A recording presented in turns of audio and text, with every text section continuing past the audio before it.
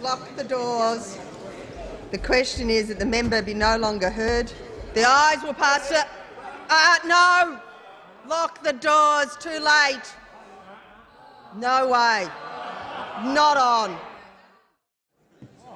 That's correct. Honourable members, the Deputy Speaker.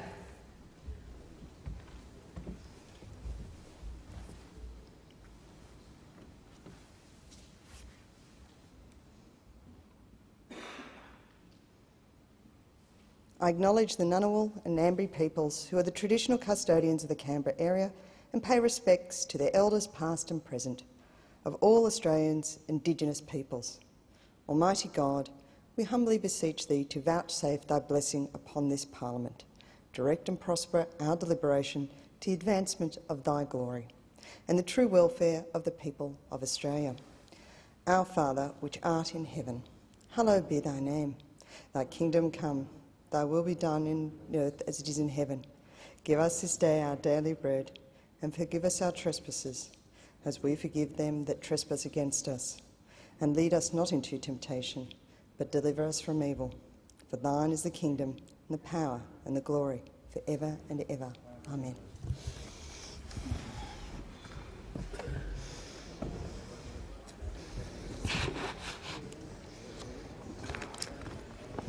The member for North Sydney is seeking the call.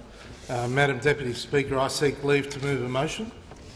Is leave granted? Leave is not granted. That's a little disappointing.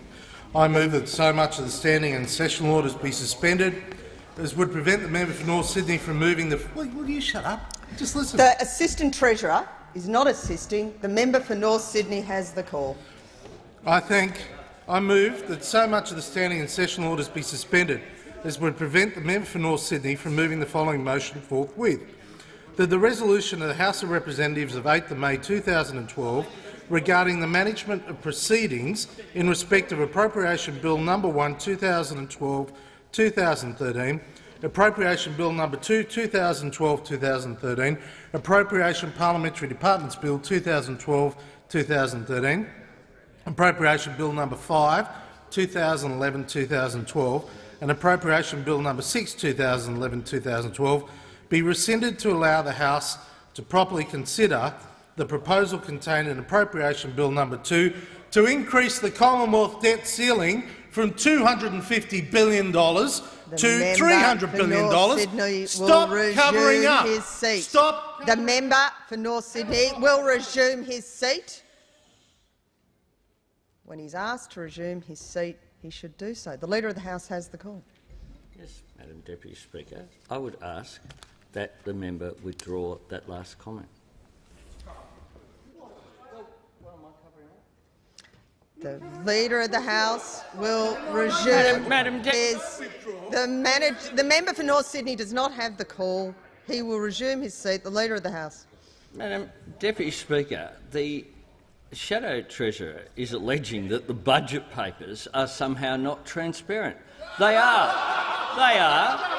They are. And he said, and he indeed said in the Australian, I read that he supported this measure. The Leader of the House will resume his seat. The Manager of Opposition Business does not have the call. The Leader of the House will resume his seat. Speaker, I move that the member be no longer heard. The question is that the member be no longer heard. All of those of that opinion say aye. To the contrary, no. Think the ayes have it. Noes have it. Division required. Ring the bells for 4 minutes.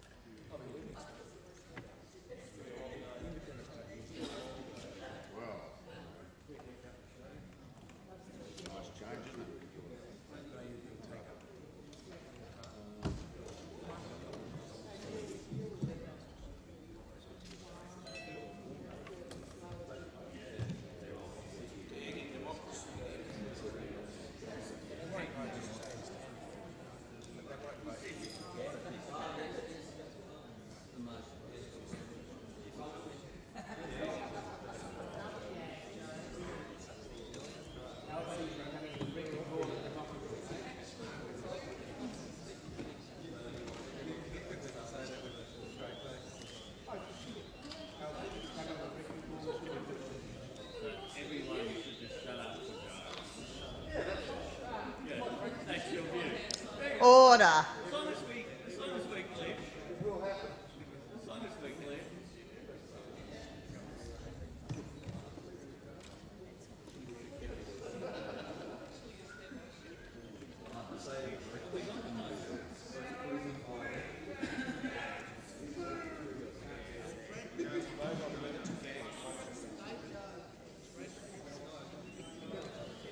Thank you.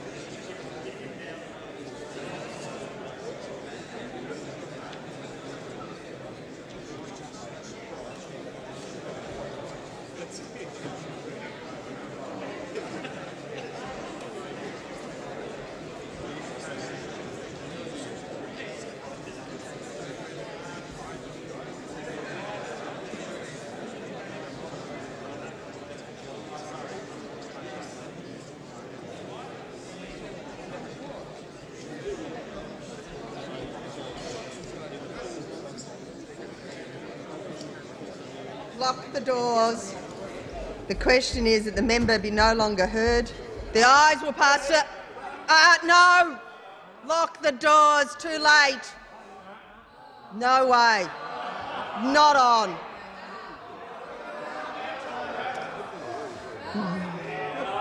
Out. Out.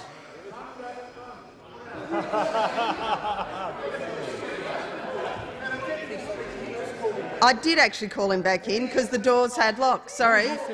No, I actually... Sorry. Yeah, the government whip doesn't have the authority. I actually said he should return to the chamber because the doors had been locked, and he was actually in the chamber when I said lock the doors. So in accordance with the rules, I had asked him to stay in the chamber as the doors had been locked. And I think that is the right way to proceed. The member for North Sydney, on a point of order. Madam Deputy Speaker, just to clarify, as we said that we would not accept the vote of the member for Dobell, when we realised... The member for North Sydney does not have the call. The member for North Sydney, it is not for the opposition or the government to accept a member's vote. We need to clarify this. It is for the parliament to accept a member's vote. The member for North Sydney. The member for North Sydney. The coalition has said it would not accept the vote of the member for Dobell, and if the member for Dobell entered the House and voted with us, we would have someone leave the chamber. Now, to provide clarity, when we became aware that the member for Dobell was sitting on our side Order! That is why the Leader of the Opposition and the Leader of the Manager of Opposition Business attempted to leave the House on that The note. member for North Sydney. Obviously, The member for North Sydney has made his point. We are in the middle of a division. The issue still remains that when the call for the doors to be locked has been made, those in the chamber must be counted in the vote. I understand the point the member for North Sydney is making, but there is no ability for the parliament to exclude a member's vote. The member for Groom is seeking the call. I actually would like now, before that, to put the question. The question is that the member be no longer heard. All of those of that opinion will pass to the right of the chair, the noes to the left. I appoint the members for Shortland and Chifley tellers for the ayes, and the members for Barker and Parkes tellers for the noes. The member for Groom. You are outside. You are classed as outside the chamber if you are past the advisers box. The member, the Leader of the Opposition was on the floor at the time. That's the chamber. We will now proceed with the vote.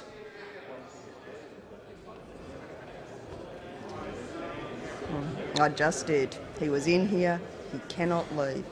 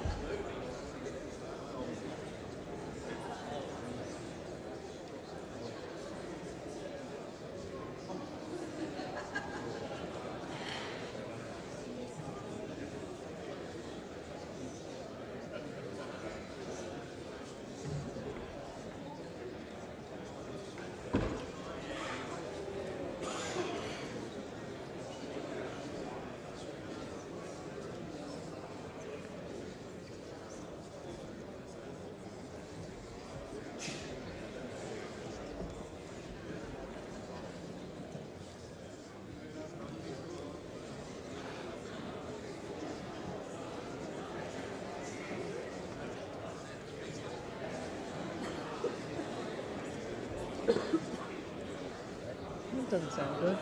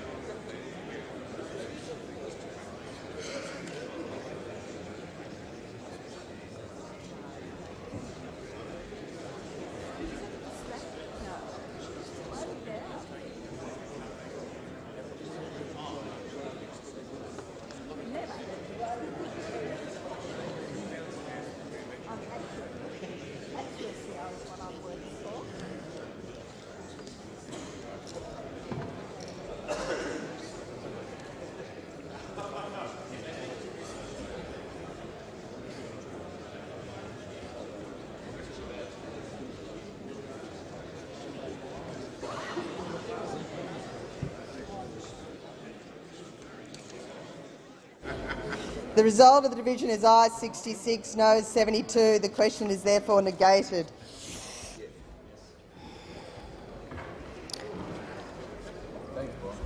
The member for North Sydney's time has expired.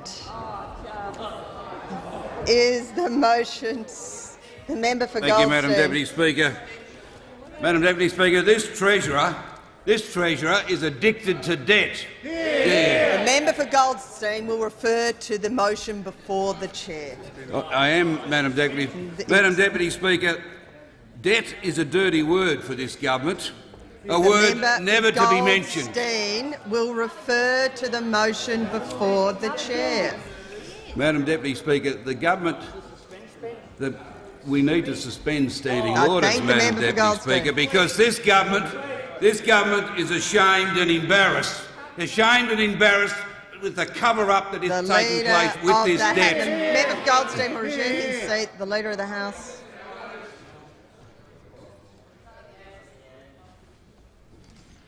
Deputy Speaker, the member must argue why standing orders should be suspended.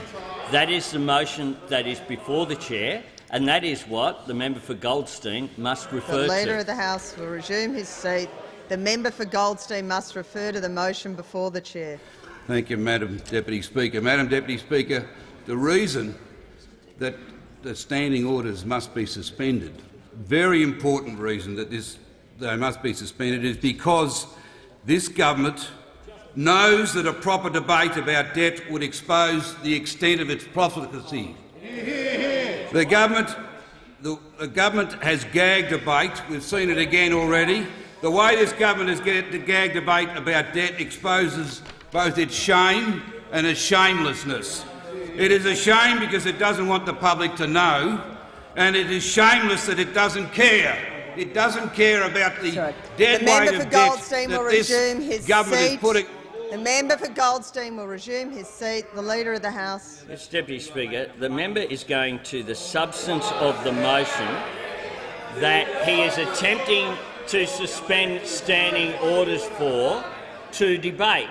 The member must stick to the suspension of standing orders that is before the chair. The Leader of the House will resume his seat. The member for Goldstein has the call.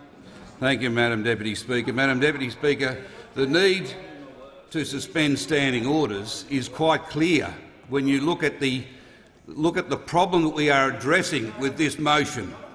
Madam Deputy Speaker, it is a government quite incapable of living within its means. It is still borrowing $100 million a day, and this is why. The Leader of the House on a point of order. I move that the member be no longer heard. The question is that the member be no longer heard. All of those of that opinion say aye. To the contrary, no. I think the ayes have it. Division required. Ring the bells for 4 minutes. They don't have to.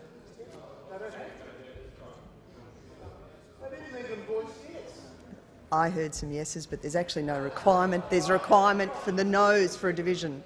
Read your standing orders.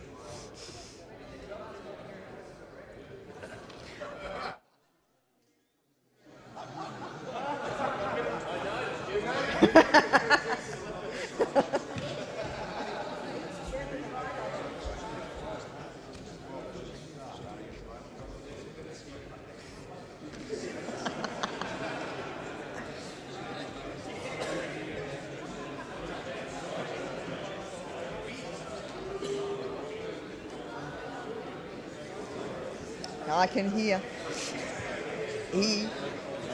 even breath.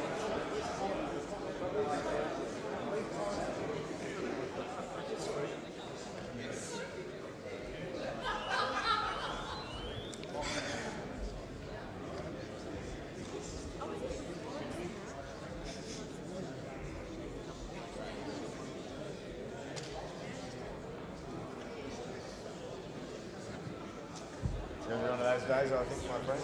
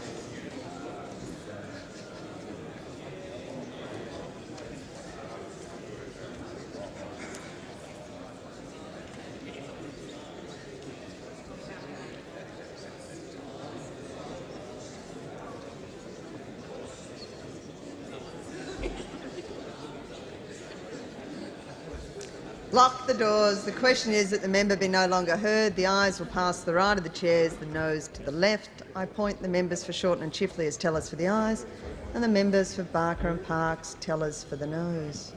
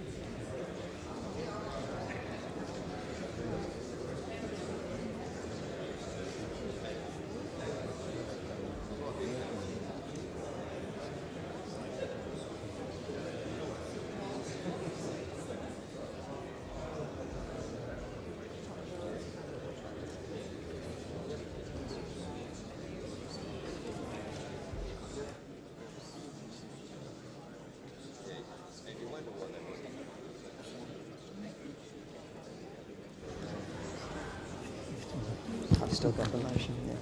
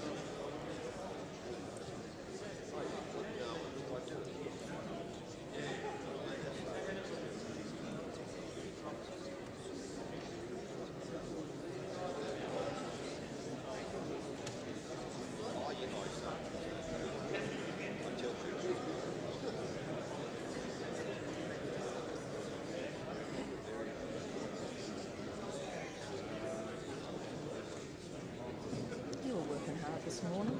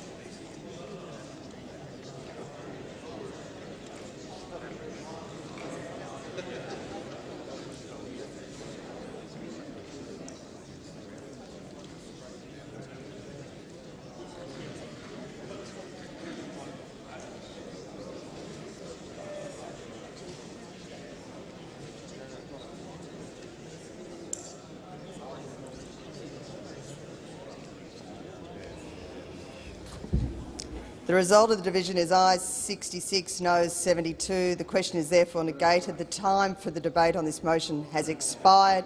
Can I actually just record my thanks and appreciation to the parliament for their good humour in what has been a trying issue? While I'm trying to assure the clerks I'm not trying to make it into reps practice, I seem to be every day, so I want to thank everyone for their help in these matters. Thank you.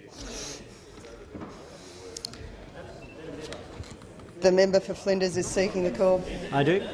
Madam Deputy Speaker, I move that so much of standing and sessional orders be suspended as would prevent the member for Flinders from moving the following motion forthwith: that this House requires the Minister for Climate Change and Energy Efficiency to come into the parliament to tell the truth and to correct his statement that on-road fuel costs are not increasing under the carbon price, and in fact off-road fuel costs will decrease. Excise is being cut. It will fall from the 1st of July for local governments. In particular, given that 1. the carbon tax will apply to off-road commercial activity from 1 July 2012. 2. the carbon tax will apply to on-road commercial activity from 1 July 2014. 3. the government's own projections show a total increase in fuel excise revenue as a result of the carbon tax package of $920 million over the first 3 years of operation. 4.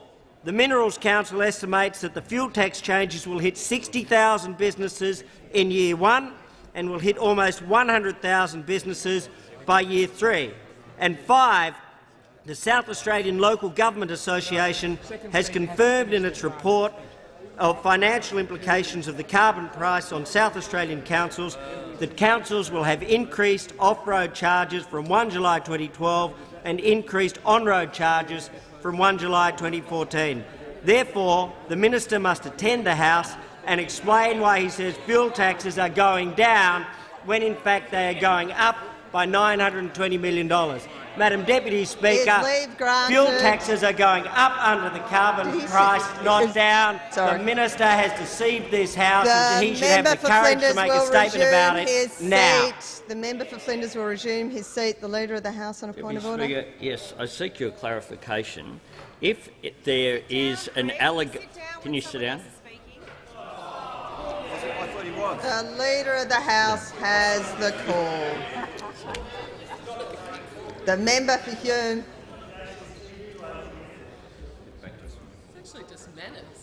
The Leader of the House has the call. Thank you, Deputy Speaker. I seek your clarification. there are specific provisions in the standing orders for if a member has deliberately misled the parliament, for it to proceed in terms of substantive motions. The member for Flinders he hasn't had the courtesy of providing us with a copy of the resolution in order to make a judgment as to whether we will support the suspension of standing orders or not. The Leader of the House is correct that there are other forms of the House if the member is claiming the minister has misled the parliament. I also don't have a copy of the motion before me, so it does generally. The order.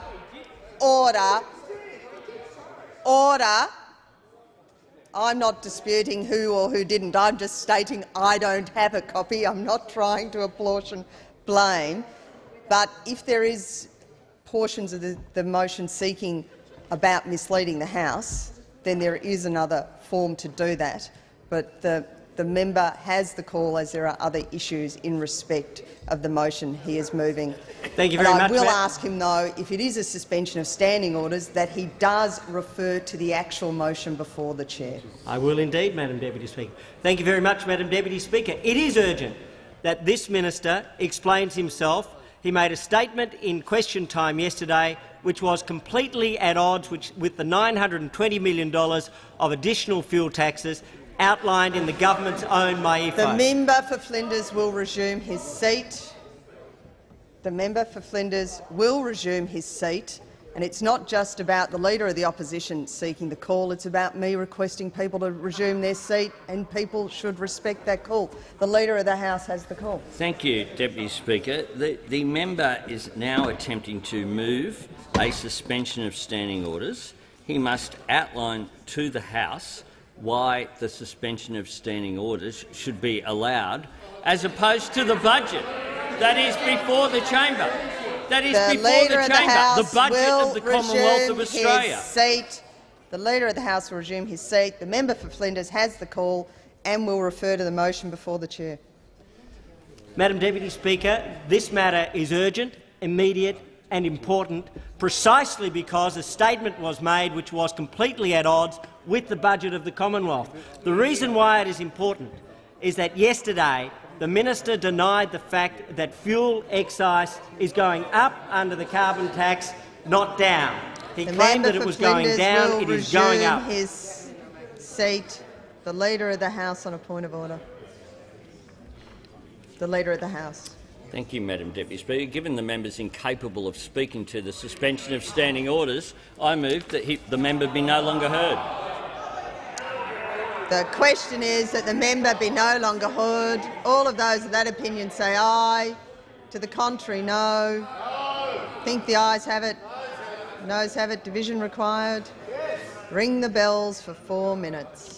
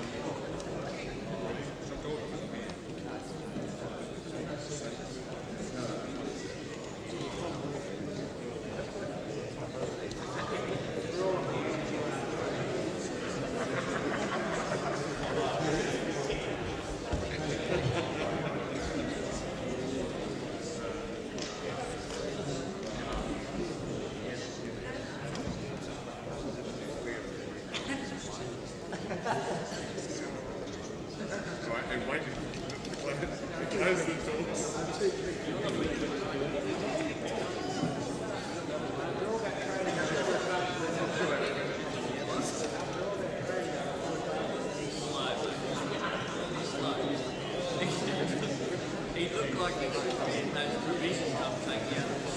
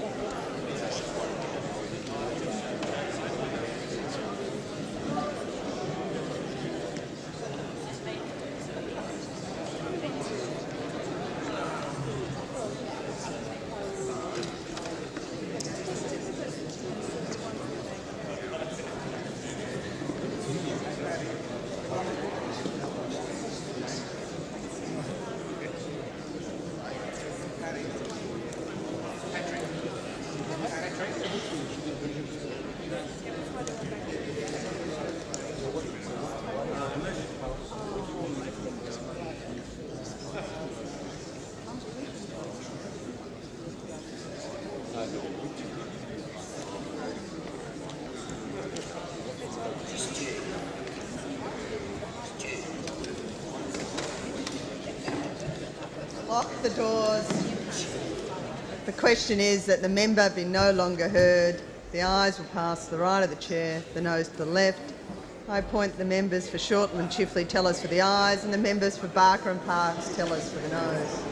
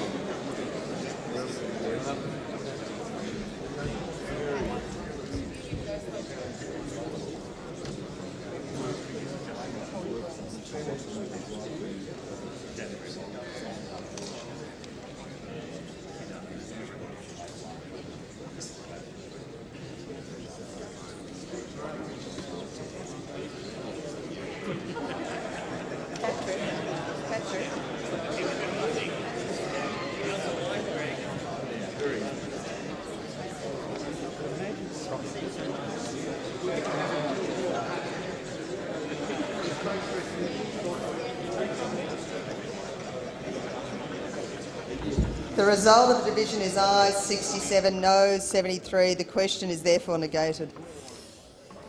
The member for Dunkley has the call. Thanks, Madam Acting Speaker. I second the motion. Labor's carbon tax will push up fuel costs, and we need to suspend standing orders so that we can establish just by how much those fuel prices will go up. This is extraordinarily urgent, and the reason for suspending standing orders is in 1 month's time, Australian businesses and consumers are faced with the world's largest carbon tax. We need to suspend standing orders so people have an understanding about how much fuel prices will go up so they can make decisions about pricing in their business. Certainty is required, and that's why we need to suspend standing orders. And why we need to suspend standing orders is without that clarity, how will businesses be able to price their services and products? How will the households of Australia be able to manage their budgets? And how will those marauding ACCC inspectors threatening a $1.1 million fine on businesses that do the wrong thing in relation to the carbon tax know what they can do if we don't suspend standing orders? The member for Dunkley will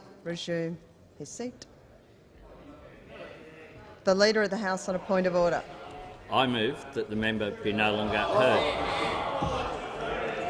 The question is that the member be no longer heard. All of those of that opinion say aye.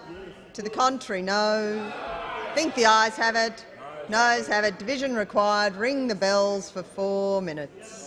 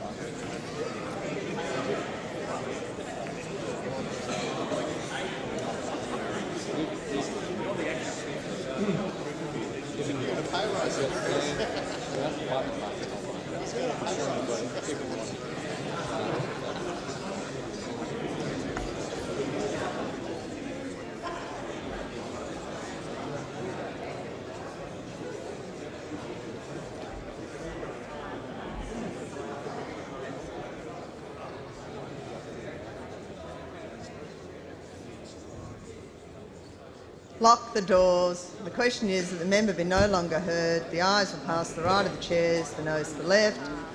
I appoint the members for Shortland and Chifley tellers for the ayes and the member for Barker and Parkes tellers for the noes.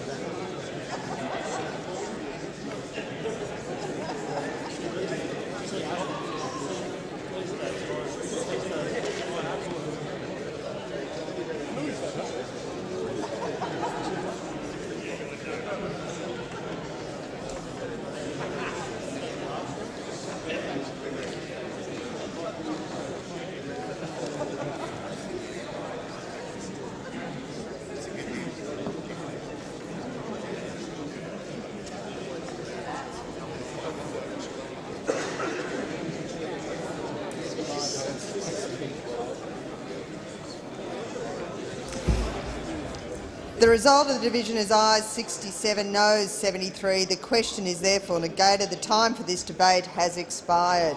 The Clerk. Report from the Federation Chamber.